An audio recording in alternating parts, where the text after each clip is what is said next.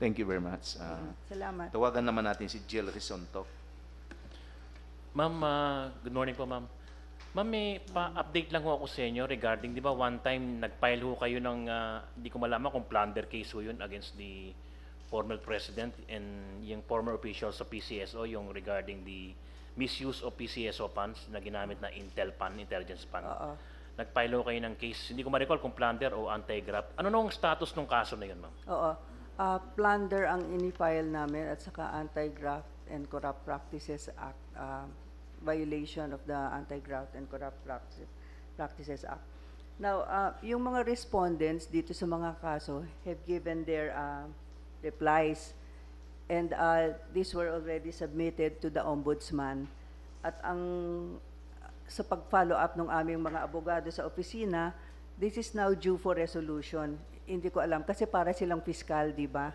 Ang Ombudsman. So dadalhin mo yung kaso doon, yung resolution alone will say if there's a case or not. Oo. So yun na lang hinihintay namin. Ma'am, hindi ko na maalala yung eksaktong figure. Magkano ho ba yung involved na money po doon?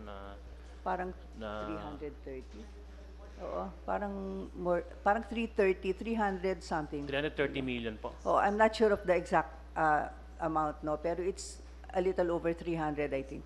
So ma'am, the former president et al. Nakapag-reply na po doon sa allegation? Nakapag-reply na yata sila lahat. So ito ay na-submit na sa Ombudsman at hinihintay na lang namin resolution ng Ombudsman kung may kaso o hindi.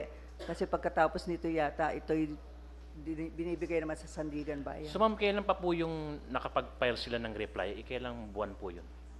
Hindi ko alam kasi yung legal team namin ang nagha-handle nito eh. Siguro isa-isa silang So submitted po resolution na po ng Ombudsman kung may probable Yun ang cause? intindi namin nung pina-follow up ng legal team namin. Sinasabi for resolution na raw pero hindi namin alam kung kailan yun lalabas. Pero So safe to say ho ba na anytime pwede magbigay sila ng kung siguro maglabas yung anytime resolution? pwede silang magbigay ng kanilang Kung merong resolution. probable cause sa plunder tsaka Yes, oo. anti-graft.